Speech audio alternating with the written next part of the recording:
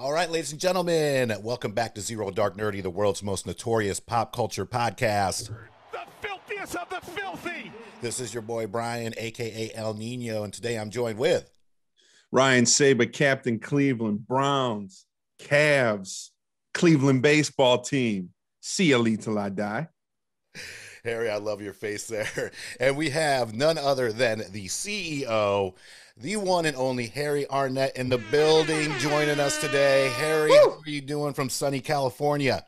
I didn't prepare anything. Harry Arnett, from the ATL, Falcons, Braves, Hawks, just basically any team that has never won a championship. Those are my teams.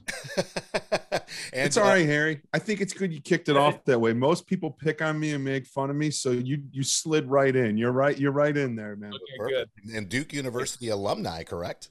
Yes. That's right. Yeah, I can't count Duke as winning championship, except I grew up like hating Duke sports. Hating. Like hate's not even a strong enough word.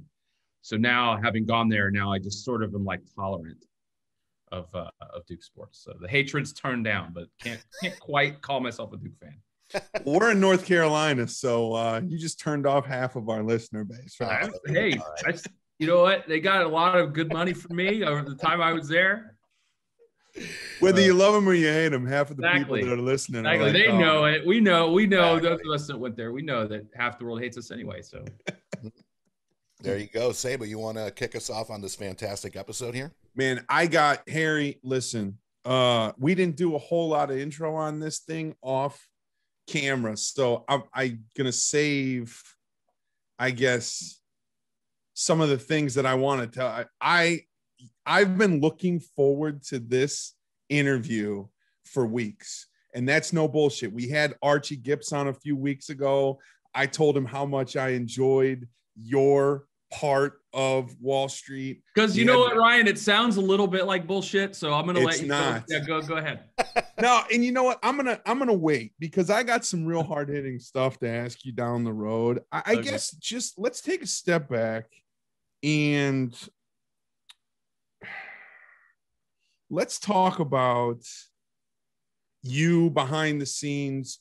Let's talk pre-municipal, pre-Wall Street. I know that, you know, from the conversation we had with Rihanna last week, that your background, you started at Callaway, you worked at TaylorMade. I guess before we kind of get into the show and get into all that stuff, I'm just interested about your journey, the transition from sort of a big brand to a startup, what that was like, the process, how it, you know, just everything about that, because I'm fascinated with that. Well, I mean, I could have really used you guys' podcast back in the day, because when I was getting out of college, which was a long ass time ago, Come on now. there really wasn't anything that would guide me to what my career was going to be or what I wanted to do. I kind of felt like I didn't want to be behind a desk. I didn't want to be stuck in an office. Office culture to me just seemed so stifling.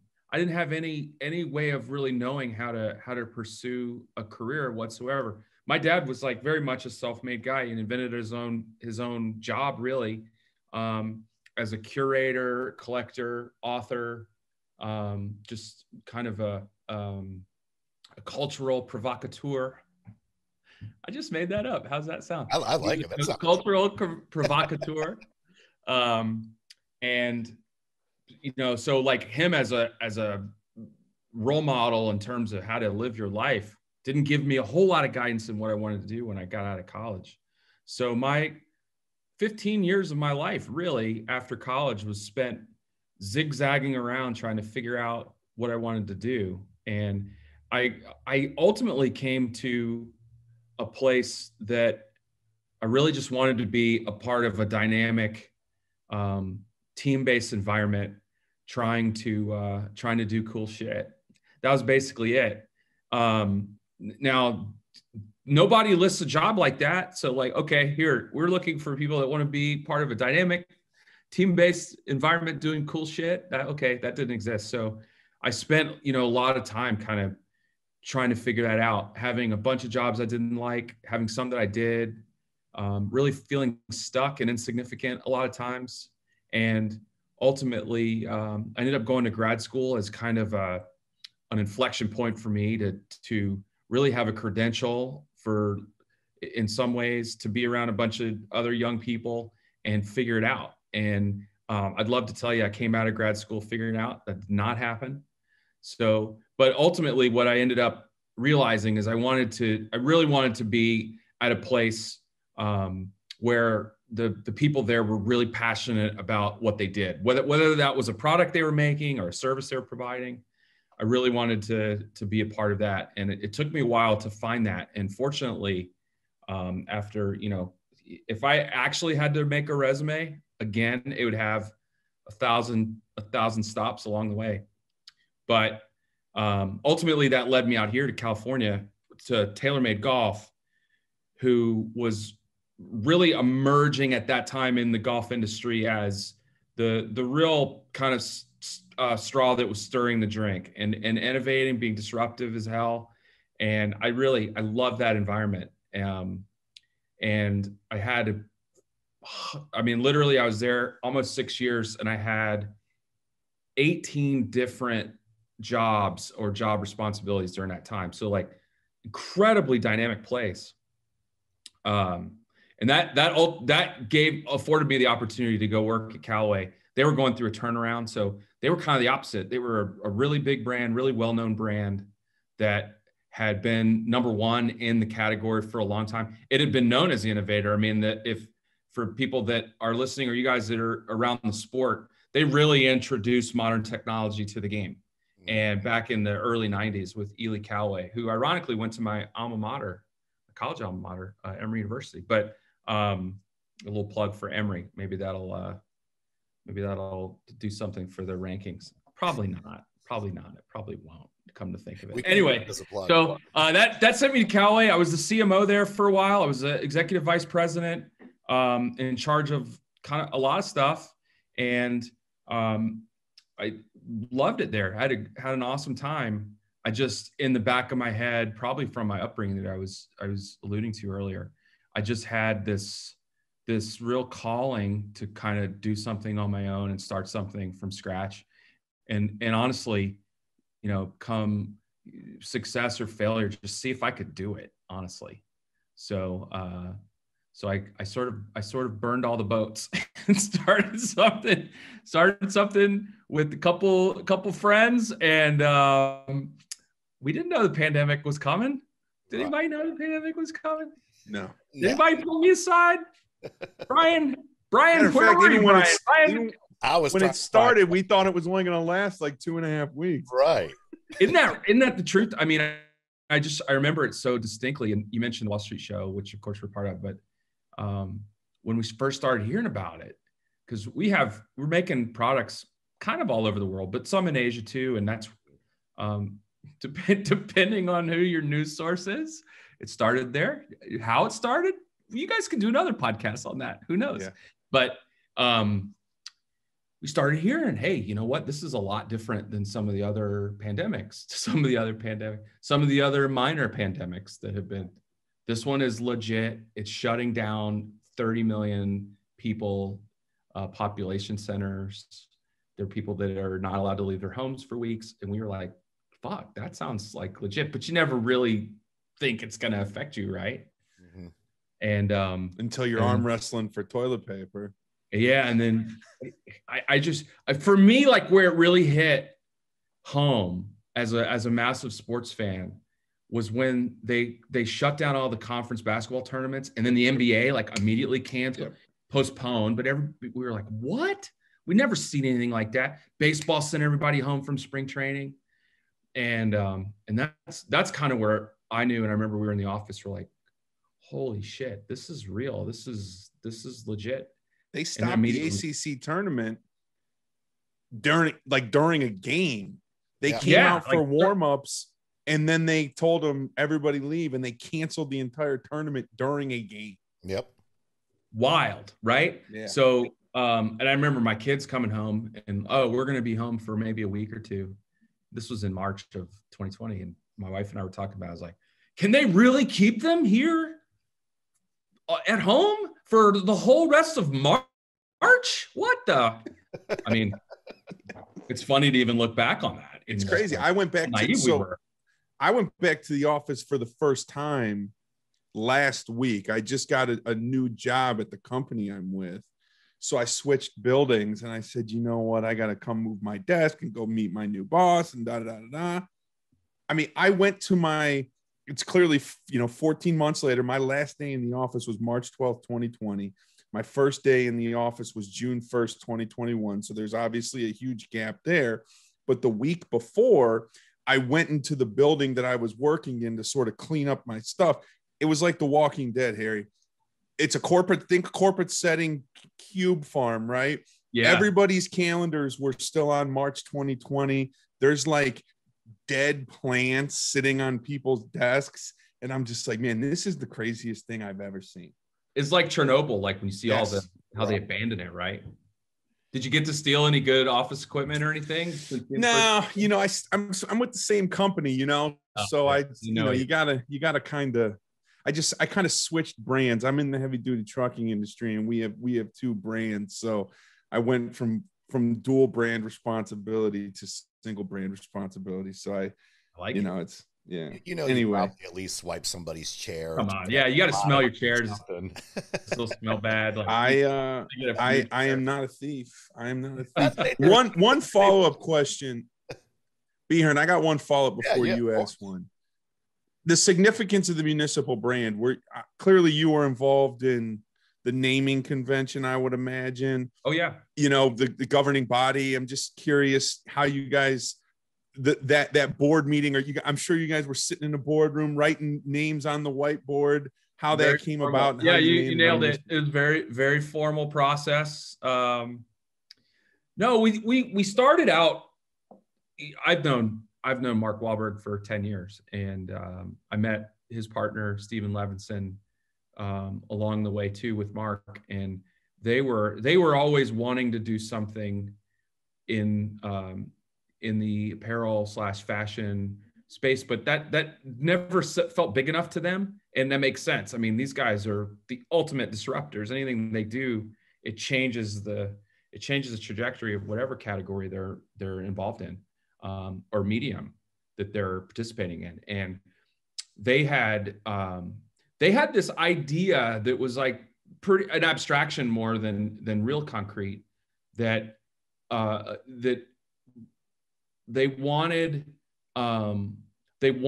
the name, to which they had kicked around a bunch of names. One of them was Municipal, to really reflect a very resounding grassroots origin of where we all kind of grew up loving our whatever sport or participation or community that we were a part of. And these guys have had so much success in other things that they both share that value of being grounded in never forgetting where they came from and why they're doing what they're doing to begin with. They, as hyped as their lives are now, and they're hyped. I mean, you hang around Mark, you see it on the Wall Street show, you hang around him for a minute, you're like, this is a pretty hyped life. But at its essence, they're very much family, community, and kind of the purity of the idea. That's what they're anchored to, and that's what they're committed to. And so they had this name, this municipal concept, and they were thinking of like municipal courts, municipal courses, municipal, the blacktop, where there's a real egalitarian vibe about that. Like, it doesn't matter if you're the richest kid or the poorest kid. When the ball gets thrown on the blacktop, it's kind of a meritocracy, and they really liked that, and I love that too. So we were thinking about Municipal was a name that we loved, but we really didn't know what to do with that in terms of what the brand would be. And this went on for years, and I was happy as a clam at Callaway, comfortable, loved the people I worked with. And then, then ultimately we were just like, let's go for it. Let's do this. Let's give it a real shot. And the thing that we really liked, to answer your question, Ryan, I could have just answered this in 5 seconds. So sorry, it took me 5 minutes, but wow, man, you're good. the thing that we loved is we liked putting a very meat and potatoes, no nonsense, no bullshit name on gear that was like, it's like pretty hyped. You know, we really thought that was a cool juxtaposition and a cool marriage, that those two things don't really go together. And it really played up to the notion of what we're trying to do at Municipal, which is we think of it as like blue collar luxury almost, you know, like really no nonsense. But when you get our gear and you wear it, you're like, shit, this stuff is awesome. And really giving access to those kinds of things that people may not have access to, that a t-shirt's not a t-shirt. Like, it can be made better, and it can be made to be your favorite thing in the closet. It's not meant to be some bullshit throwaway item, and it means a lot to us. And that's kind of the way Mark and Lev do all their movie projects, all their entertainment. It's certainly the way I'm wired to bring real excellence and real quality to people. So that was kind of it. And the beauty of a startup, you know, as opposed to a corporate world, we didn't have to go through 20 different gates. To like, okay, well, this guy approved it, or we can't use that. You know, we approve it. Yeah, exactly. We're like, oh, we love that. Let's go. And I think that something I really learned like very early is when you're in a start. You guys probably have seen this, just starting your own business, is what you think it's going to be on day one is not what it is on day 21 or 31. It's certainly not what it is when you launch it officially. And it definitely isn't. Here we are now, almost a year into having our business be live for people. It's changed a lot. And, you know, we had a lot of assumptions of what we thought would be cool, but ultimately the consumer has really told us, our early fans have told us like, oh, we love this, we love this. I'll give you an example of that. Is we thought, as far as like the blue collar luxury part of it, we thought that people were going to be digging kind of a toned down look to what we were trying to do. And it's actually been quite the opposite. People love the brand. The things that are like the most heavily branded of ours have been by far and away people's favorite stuff. And we didn't know that at the beginning. I mean, as a brand person, that makes sense to me now looking back. Oh, of course they want to identify with the brand. But we were just had an assumption and pivoted off of that once the shit started flying. Your bass likes loud, right? I mean, yeah. I mean, it makes great. sense. I mean, it's super cool for me early, like, you know, less than a year in, to have so many people already be fans of what we're doing and what we're trying to convey about who we are and why we're doing what we're doing, and a real sincerity and commitment to integrity and honesty and the product and the service and the brand, really. You know, that's awesome. I wouldn't have expected that to happen as fast as it has for us. Honestly. That's awesome. That's awesome, man. So you just said it. You are about a year in now. In regards to obviously the pandemic last year, the craziness, and we'll get into, you know, the other guy backing out, and then you had the episode, especially where you and your wife are talking about coming in. We'll get to that here in a little bit, because that Ryan and I were, you know, the most relatable things on the planet, especially, you know, him with Courtney having that conversation, and it's a conversation I would probably have with my girlfriend too. So a year in, how just you know, surprised are you with the reaction of Municipal, especially after a pandemic? Because I know in the last episode you talked about projections where it was like, I think you were expecting like maybe $90 per order, and it was actually being $120. And I love the fact that you guys release like limited supplies too, so it makes that demand, that need there, like, shit, I better go ahead and get this shirt now because I don't know when the next time it's going to be out. So there's also this very exciting factor. to it. So, just as far as a year in, like, how are you feeling just as far as the company goes, the staff, like everything, just, moving forward? I mean, a 10 out of 10. Yeah. Now, did I feel that way 6 months ago? Did I feel that way 3 months ago? Yes, I always believed in the vision. And I still, I'm always never lost any faith or confidence in the vision. But it just takes a fuckload of fortitude that, I mentioned before, when one of the main driving reasons of wanting to do this is to see if I have what it takes. Like, literally, not literally, I'm speaking metaphorically. Do I metaphorically have what it takes to stand on the edge looking out into the abyss and know that I can survive it, that however shitty it's going to be. Now, obviously I didn't know pandemic, who did, but yeah.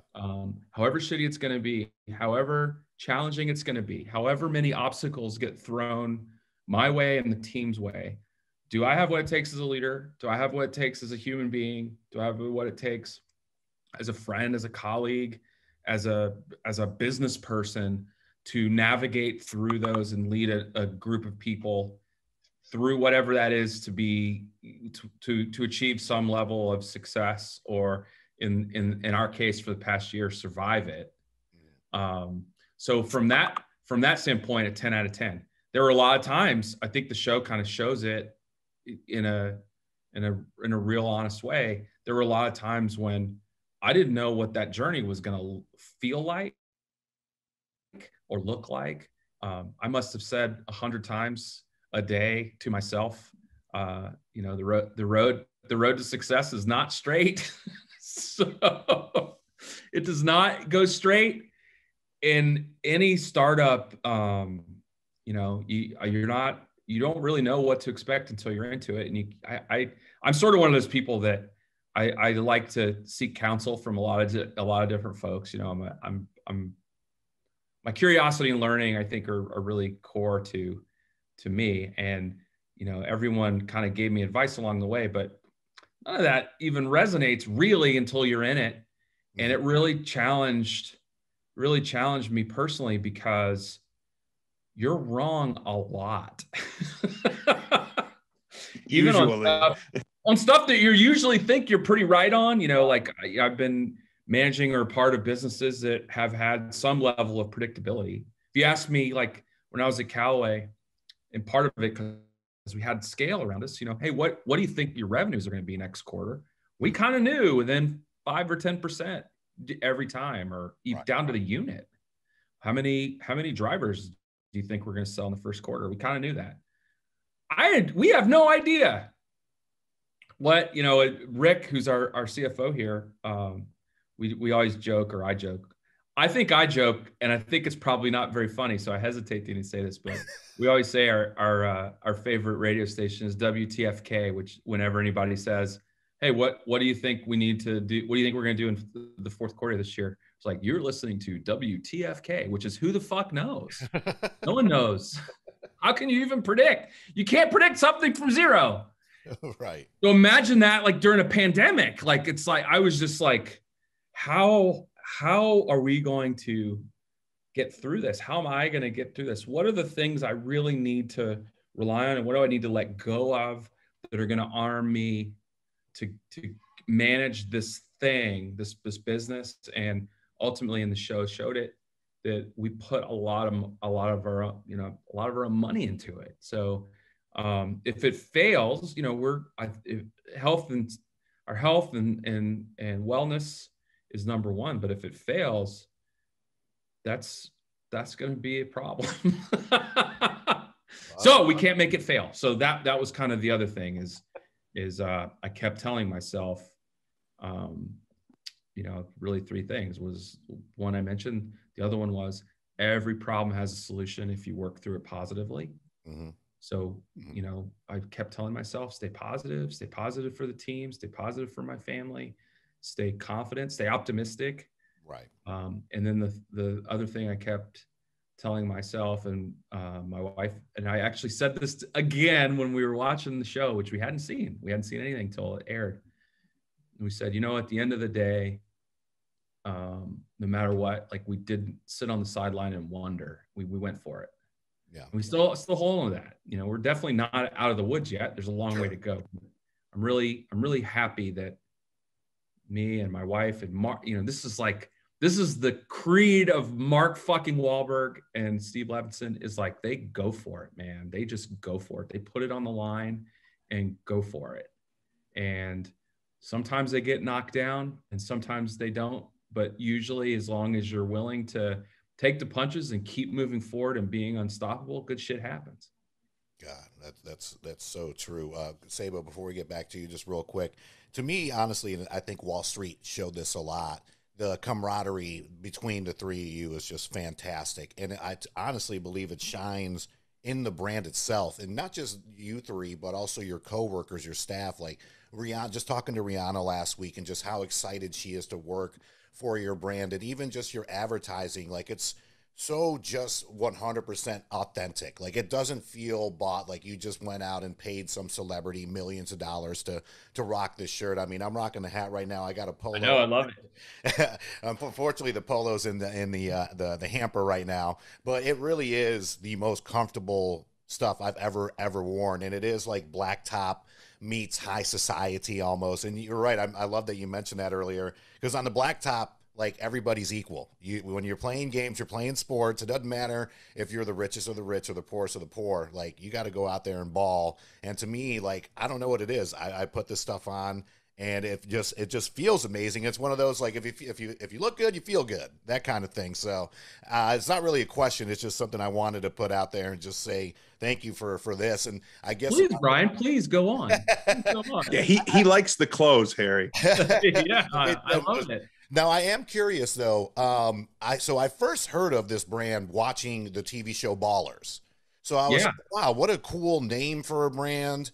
And I didn't know that it eventually would become a real thing. Was that kind of the game plan in the first place, was to be like, hey, we finally figured out a name. Here's what we're going to do. Even though we're not really ready to launch yet, we kind of want to give a sneak peek on Ballers.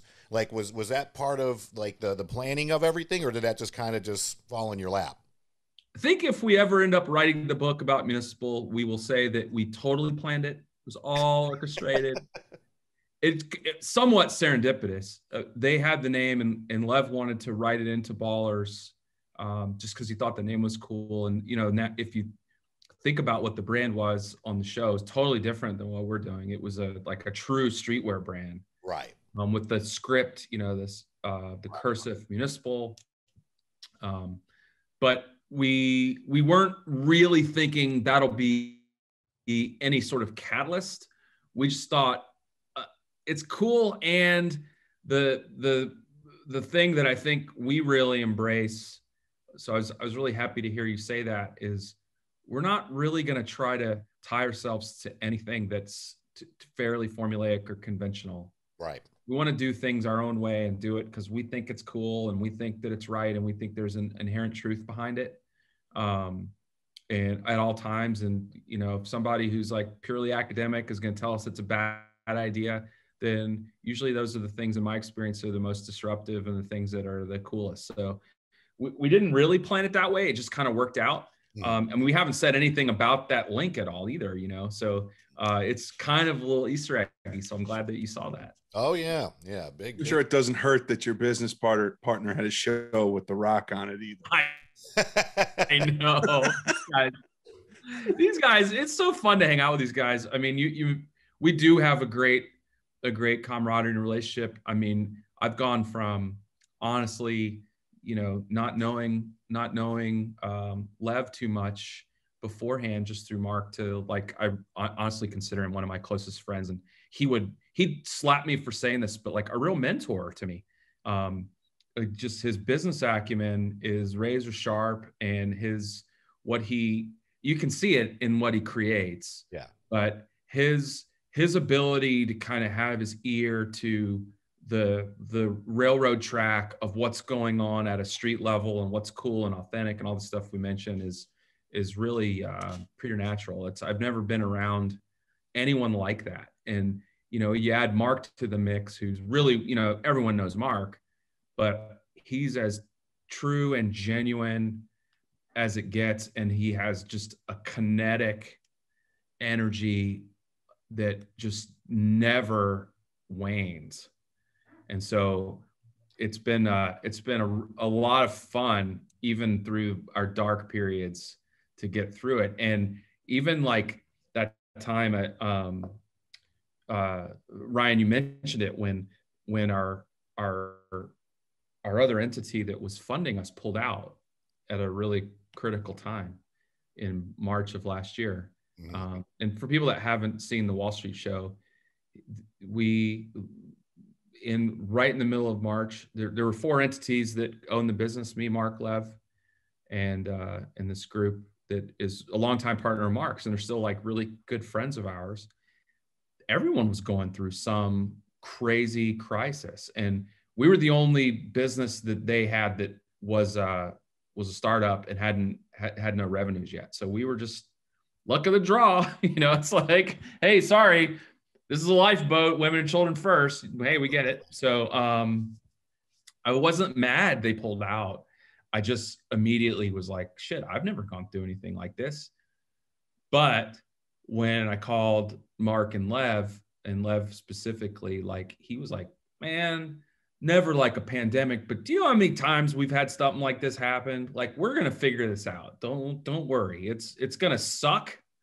I'm not going to lie. It's going to suck, but we are going to figure this out, and we are going to get through it. And that was so uplifting that he was just to see him in action during like total crisis mode gives you a lot of confidence that, okay, we may not have the lifeboat. We're going to be grabbing onto, I'm speaking metaphorically here. We weren't really adrift at sea, but we're going to grab onto a piece of lumber, and we're going to figure out how to paddle on until either something saves us or we get to shore, or who knows. So to kind of get back to what you're saying, it has been great to work with these guys. And, I think for 2 guys that have had so much success in entertainment, I've never, in my role, coming to it as a little bit of an outsider into their world, they've never, ever treated me as anything other than an equal. And it's been awesome. And getting back to that Municipal thing, like,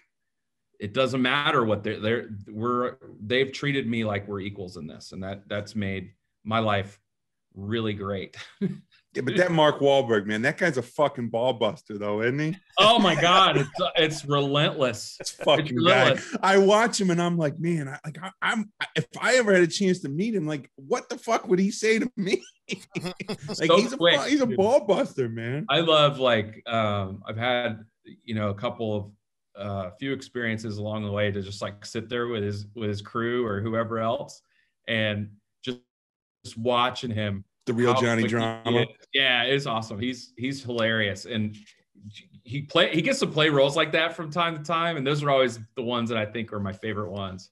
Yes, but he's just a normal guy that he worked his ass off, reached a level of success, and doesn't take it for granted. And it's crazy. I said this to Archie, and I think it's relevant, kind of to the point you were making. I mean, you could walk into a house, right, and you would have like a grandparent, the son or the daughter of the grandparent, and then the grandchild. And every person in that, I mean, Mark Wahlberg's been doing it for so long that every person could be a fan of him from a different stage in his career. And there's very few relevant. I mean, he's still as relevant today as he's ever been. There's very few that maintain that relevancy and that longevity. 30 years. I mean, he just turned 50. I know. 30 years he's been doing this. I mean, the first time I knew who Mark Wahlberg was, he wasn't Mark Wahlberg. You know what I mean? Yeah. He was doing the Good Vibrations. I was in elementary school, right? But, that's the thing. I mean, I was a Mark Wahlberg fan when I was 9, you know? So yeah. Crazy. All right. So we talked kind of about everything around the show. Let's get a little bit more into the show. I'm just curious about how Mark and Lev approached you. The conversation. What did that conversation look like? Harry, we are going to have cameras following you around for a docu-series about Mark. Talk to me about that conversation, how you felt. And then, you know, maybe once you get into that, maybe your expectations versus reality on the final product. Well, they weren't all that specific about what it was going to be, you know, early. They were just like, hey, we're doing this thing. It's with, at that time, going back 3 years ago, 2.5 years ago, HBO Max. Who knew what that was? Nobody knew what HBO Max. Oh, it's an over-the-top thing with HBO Max, and you know, we don't really know what it's going to be yet. Just it's, you know, they kind of were laying the groundwork for what the original concept was. I mean, it's so fascinating to me how it's even the creation of that show is very similar to what's happened with Municipal, because what they thought it was going to be wasn't at all what it turned out to be. And so like, we're going to follow, it'll follow Mark around. It's kind of a follow doc. So I'm learning, like, you know, I'm learning all this Hollywood stuff, follow doc. That's cool. I assume that's a following documentary. You're going to follow Mark around. You're going to go do what, you know, Mark does. And I was thinking, like, the only thing I could think of that Mark had been in was Wahlburgers, which was sort of, you know, a comedy almost, you know, it was really fun and showing his life, and thought, okay, we'll be a part of this maelstrom of Mark's world, because of, again, showing that kinetic energy that Mark has. And then when we started the business, they were like, yeah, we'll have the crew come, and they were not going to be invasive. Don't worry. You'll hardly notice that they're there. And then the first time they showed up, we noticed they were there. It was a big ass crew. I mean, it was, and you see that in the finished product. So I knew, like, immediately when I saw, like, the level that they were investing in this thing, that, like, this wasn't just going to be some bullshit YouTube thing, you know, like, this is, and not that I would have thought that, of course they're not going to do that, but it was legit. And I knew enough to be dangerous to know the types of equipment they were using, and getting to meet Archie for the first time, and the showrunner and the producers, that it was a legit high tone thing. And so what I didn't really know was where's the drama going to come from on a day-to-day basis? Because on a macro level, like, what we're doing is cool. Like, here comes a startup. It's inherently risky as shit. It's in a pretty cool category. Everyone likes the fashion element. And of course, with Mark wearing it, he loves that process. And so maybe that will be something people will be interested in. But how the sausage gets made isn't all that interesting. So where's the drama going to come from? And well, we found out what the drama was going to come from. Biggest drama ever. Oh man, yeah. So like that, but ultimately, I guess the crew became part of our family and our friends, and I think that there were such pros about how they piece it together, and especially when you think about, for almost 4 months, they had real, like, very limited access to as a team. So they had to figure out, how can we do some of this stuff knowing that we have pretty significant COVID restrictions, and how can we be there for it? So it was, I mean, that's a story in and of itself that it should be told. Like, how did that show actually get made during this time? So we don't want to get anyone in trouble either, though. Yeah, exactly. I mean, there was talk about being unstoppable, but how they got it made and how they kept true to the narrative under really tough circumstances. And I didn't really know what to expect. All I kept saying, and then, you know, for my wife to do it, she doesn't want to be on camera. And I just kept telling her, listen, it's in their best interest to not make us look stupid. Let's have one of the most dramatic conversations of our life on camera. Can you believe it? I mean, it's like, geez, like, yeah. I mean, it's amazing. But yeah, I mean, for her to do it, and I think that's our life lesson: is who we choose to ride along with ride along with in life is the biggest decision we make. And my wife was steady as a rock. Yeah, and, man. Yeah, you know what? Who cares if we lose our house? Who cares? We'll live somewhere else. If we lose all of our investment, who cares? We'll go do something else. It's only 72 degrees, so you can just pitch a tent, right? Yeah, exactly. We'll go live in the van down by the ocean. Let me ask you a question. Archie said this on the Wall Street postgame podcast, and it's true. And I'm not blowing smoke up your ass. Like, Mark was obviously clearly the star of the show. And Archie called you second banana. I'm not going to call you second banana because that's not it. I mean, outside of Mark, you were the biggest.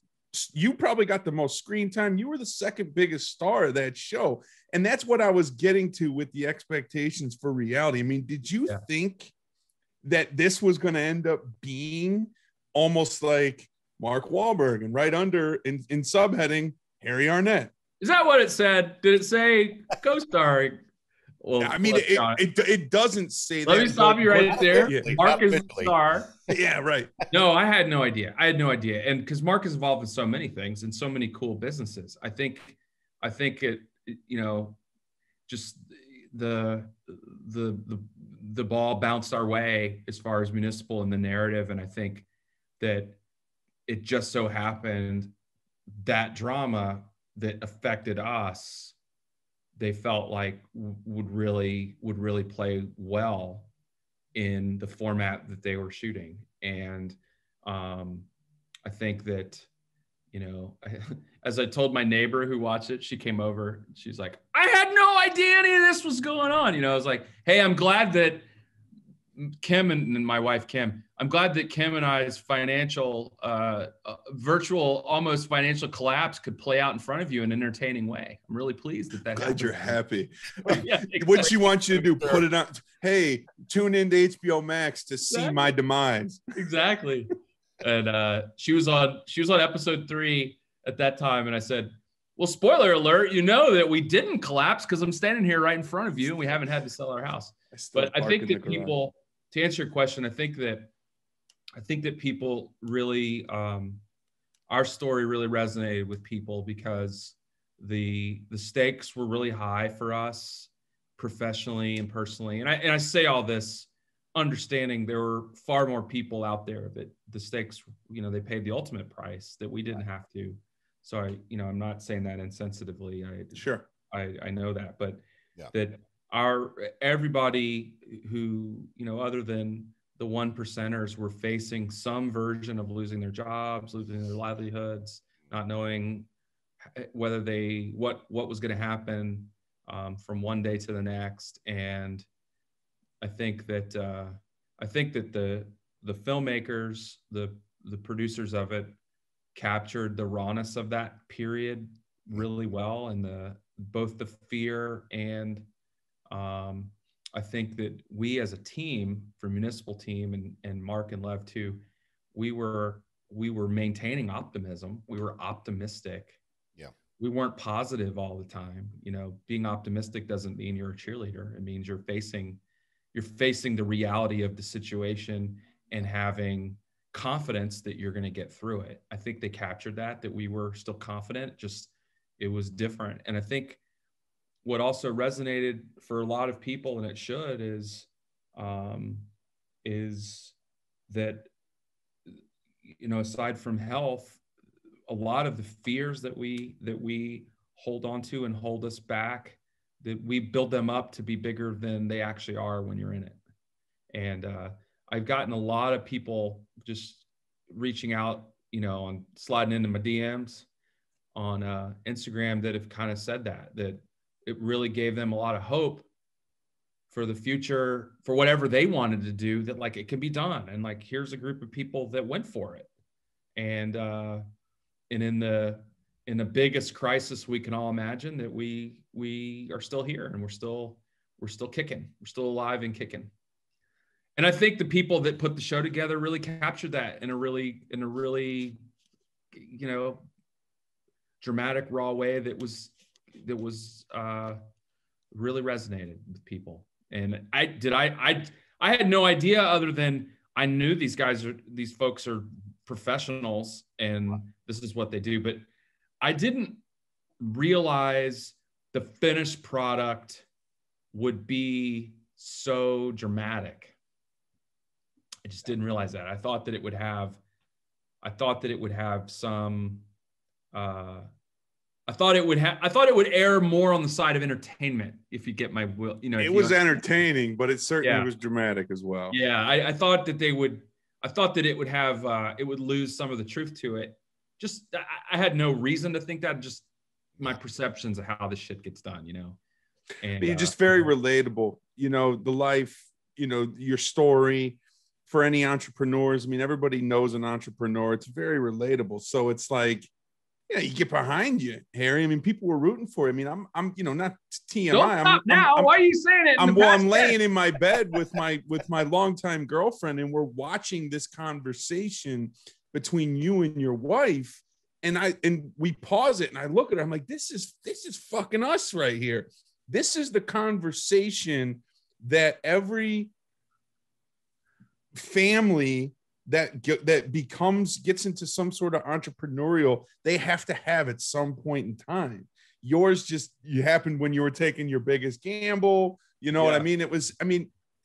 Harry, man, I know I said it already. It's just this, you are so relatable. Your situation was so, it hit home for a lot of people, and people fucking root for you, man. Like people root for you. And from the show, I think, you know, like what's Harry got coming in season 2? You know what I mean? I mean, obviously there's going to have to be different drama and different storylines. I mean, now you guys probably got to worry about inventory and scalability and resources, people, all those kind of things. But I mean, we're here for it, man.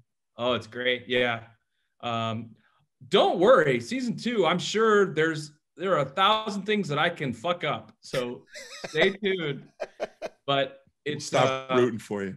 The growing pains are a lot more fun than the shrinking pains, definitely, as we go forward. And you know, who knows? I know the things that we have working that are just a part of our normal growth plan now that we've gotten through this period of shaky and, you know, cash position and stuff. It's not sexy, but it's real, into where we're really starting about thinking about the next stage of growth. And our desire, like when we first did this, irrespective of Wall Street, was to have an unheard of level of transparency for a brand that had people, good, bad, or indifferent, feeling like they were a part of our brand from the very beginning. And whether they liked our products or not, we thought it would be cool that, you know, 10 years down the road that they could say, I remember when those fuckers were starting and they were working out of a 1,000 square foot like barn, which is basically what we're working out of. And now look at them. They're working out of a 2,000 square foot barn. No, but whatever it is, you know, we thought that would be really cool. And we haven't even started really like the parts that get me jazzed up about providing real connection and education about what have we learned along the way that can really help whoever wants to learn about it do whatever it is they want to do. And that's a major part of like Mark and Lev's vision for how they want to spend the rest of their lives is helping others get out of or get moving or get unstuck or achieve whatever the best versions of themselves happens to be, by, you know, not just because we make cool shit, but because we have lessons that we've learned along the way that we want to share. And we haven't even begun to do that because we've been stuck here in stupid fucking pandemic. Ain't that we had all these cool ideas for like what we want to do. And it's like, so all that stuff's coming. So that'll probably be part of season 2 or 3 or 4. And we hope we hope that people have the similar reaction you did, Ryan, which is like, hey, these are real people that are trying to do honest work, and they're trying to make life a little more fun and a little better for the people that are part of their community. And you know, we haven't really started to do much of that outside of just what we've done so far. Gotcha. We've been a little busy trying to survive. All right, cut us some slack. Jeez. And you know, I can't say in regards to just Wall Street real quick, it is to us very easily relatable. It's a good, fun watch. They're 25-minute episodes to where you see the ups, you see the downs. And, you know, Harry, I love your backstory, to be honest with you. Just kind of like how you were in disarray and didn't know what you were doing. I didn't know what I was doing for half my life besides just bartending. Like I just turned 40 and I'm still trying to get my shit together. So it's inspiration to people that are like, oh, well, when I hit 22, I need to be here. When I hit 25, I need to do this. No, just try to find your way, make your path, and be happy, and just try to do well with others. So, and just watching you guys and Archie and all those stories, and how, you're right. I mean, the editing is just so fantastic, and how they tie all that in with, of course, the drama of the biggest drama of them all, the pandemic that shut the whole country down, and how everybody stood together. You know, it was great seeing Mark check in with you, check in with Lev, like check in with everybody, make sure like that camaraderie. That's you can't fake that. You know, playing. No, I mean, right in the middle of it, there was one moment. It's not in the show because there was no filming going on. But Mark called and was like, "Hey, why don't you just come up, and you know, we'll get some dinner." It was right there in the Unrealistic offices. We'll have some dinner brought in and we'll just hang out. I was like, I need to get the hell out of the house. So yes, yes, I would love that. And we went and hung out. He had dinner brought in. He didn't have to do that. Brought dinner in. And then this was the coolest part. I don't think he'd mind me saying this, but he had, because it was COVID, and Mark likes to drink good wine.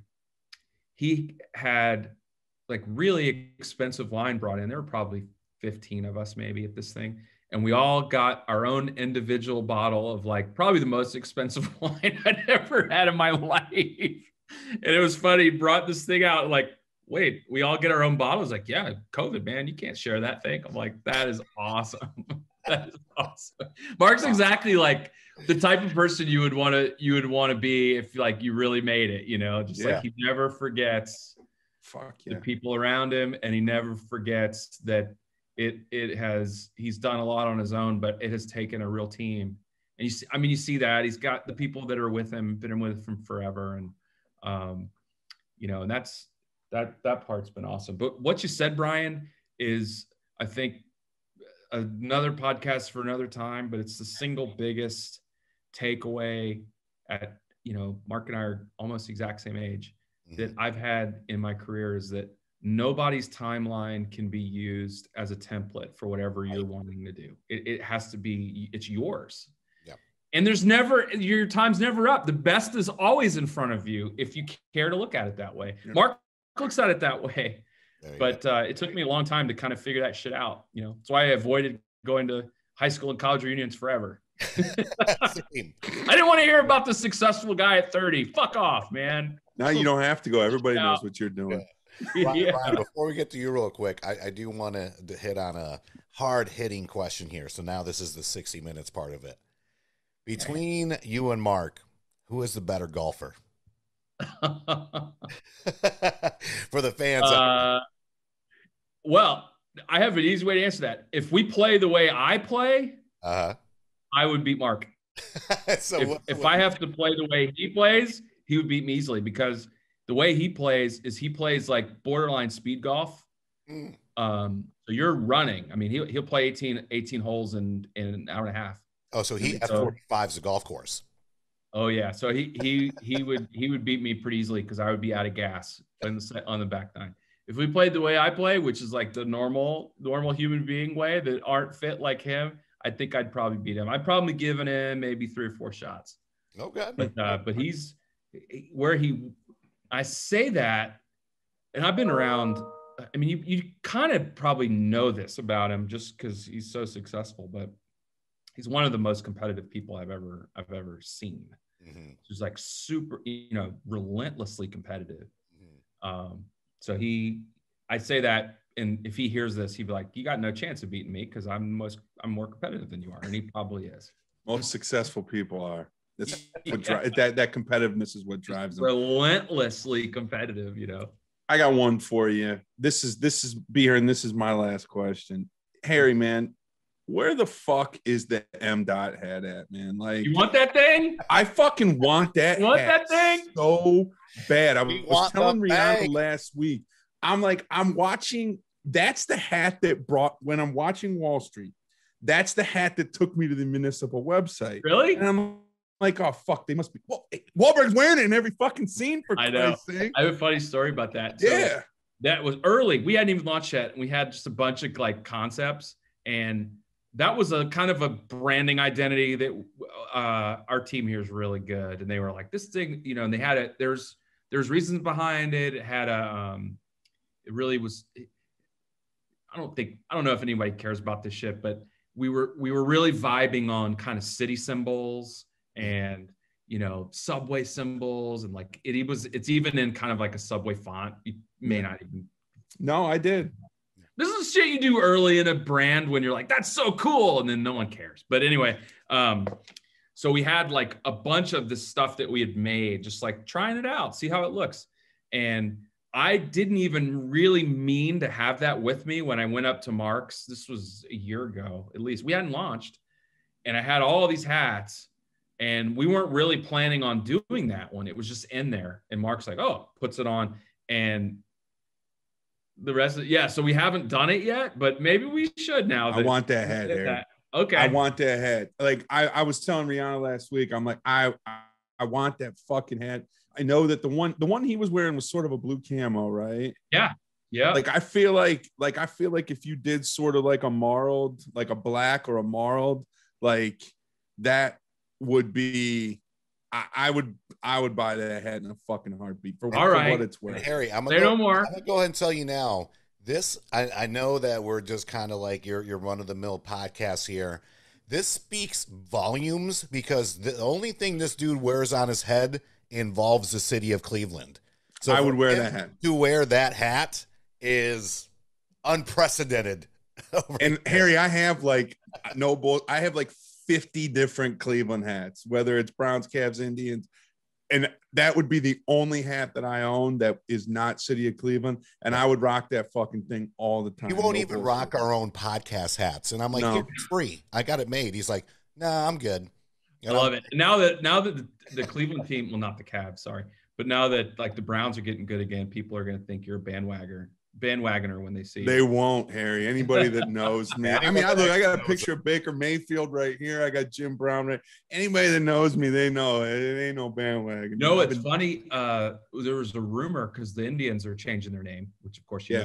Mm-hmm. There was a rumor that one of the names that they were considering and maybe still are is the Cleveland Municipals.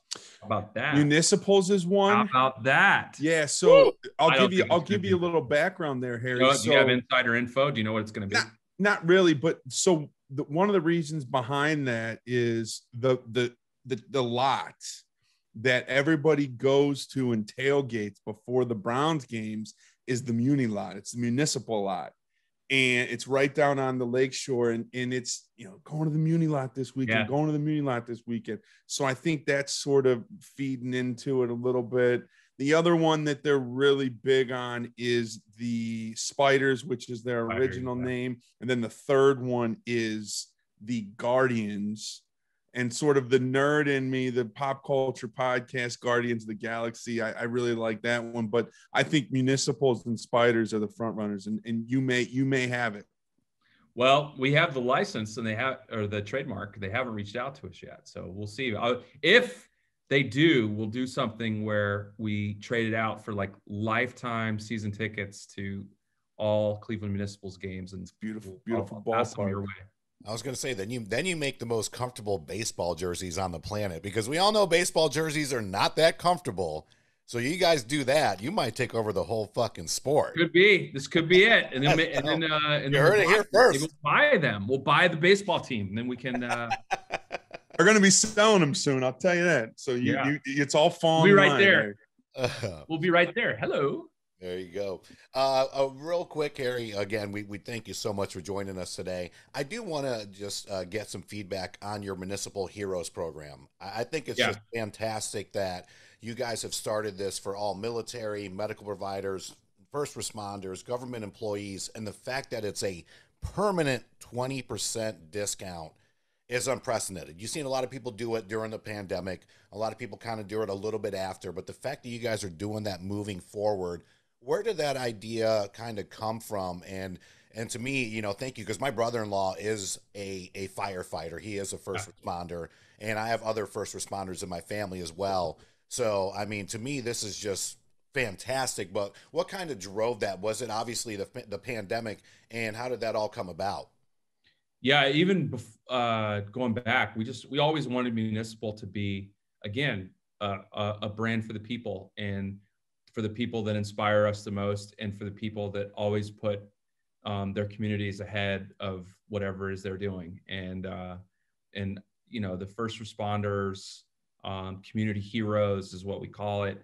Those were the people that we wanted this brand to be for. And our stuff is pretty premium. And so we never wanted people that we respected and admired the most to ever feel like they couldn't have our brand.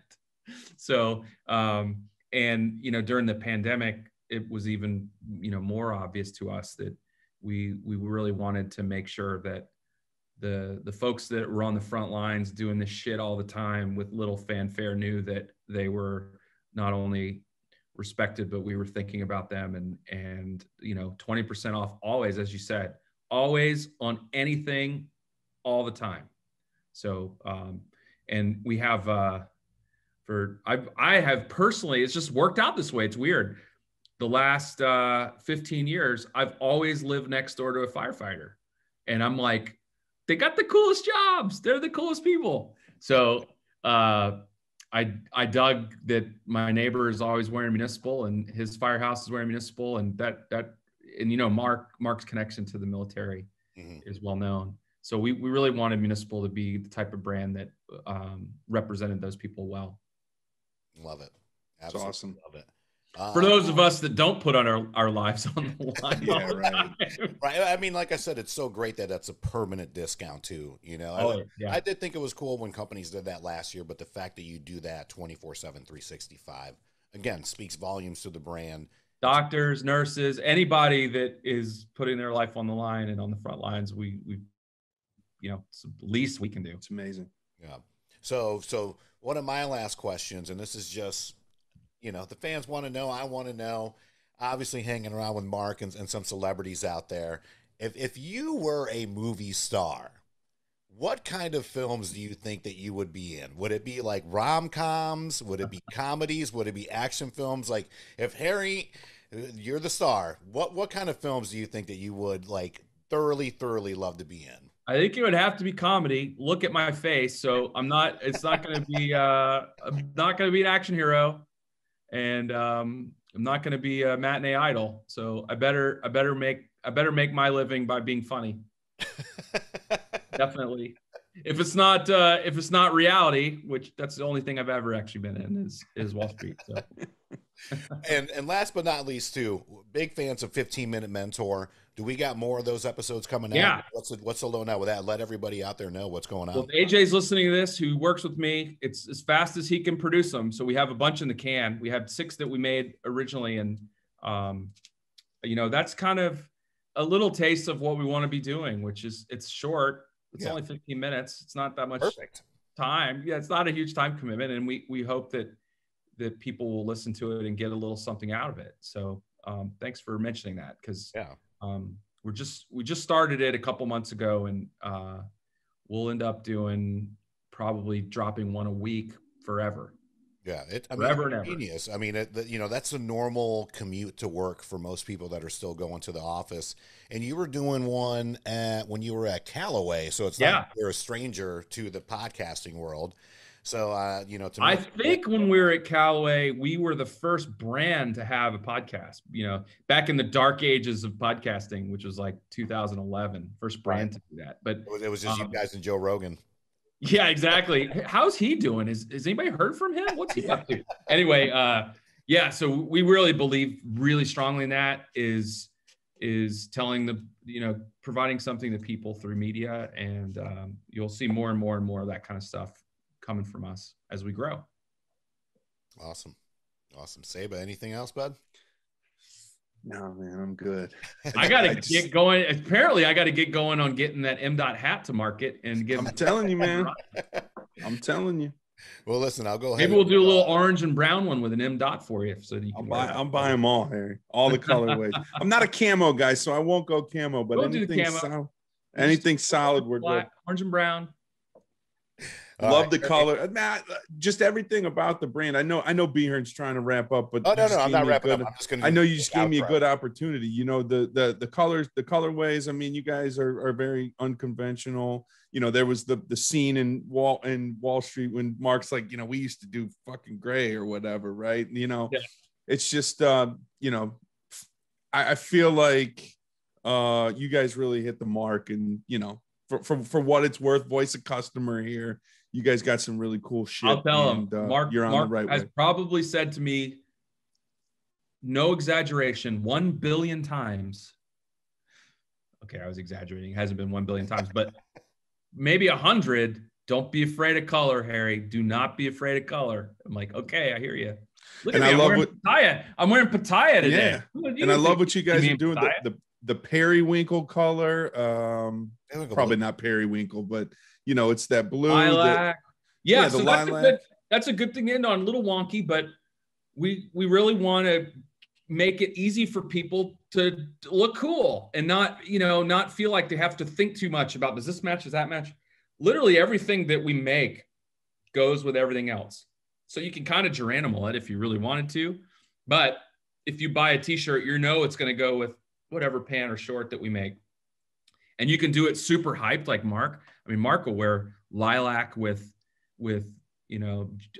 jungle camo pants. And he was like, holy shit, that's cool. Can I do that? Well, yeah, of course you can. If you want to. Some people that may be too hyped. You don't really want it. Do you really want to be that noticed when you go to the coffee shop? Well, I kind of do now. You know what I mean? More patterns coming. I know, obviously outside of the camo, you got the, like the flowers. Marble. You did the t-shirt. A whole bunch of shit coming. Yeah, that's awesome. That's awesome. That's the other thing too that you mentioned and we talked about before. We were like, okay, that'll be a little bit of what we do. People have gone crazy for it. It's because it's so wearable. Even for me, like, would you have told me a year ago that one of my favorite pieces would be a floral t-shirt? I'd be like, I'm not probably going to wear that, I don't think. And it's like one of my favorite pieces too. And that's the thing. You see somebody like Mark wear it and he pulls it off so well. And I'm just like, I've never thought about wearing a shirt like this before, but I may fucking try now. Right. And that's right. It looks so cool. And on top of that, you guys have it in a limited quality too, if I'm not mistaken. I think that's what Brianna said. So it is one of those things where it's like, if I want to get involved with this, I need to go ahead and get it now because I don't know when they're going to. Must act now. You must act now. Don't sleep on it. Go. 1-800 Municipal. Yeah, exactly. Operators are standing by. Let's go.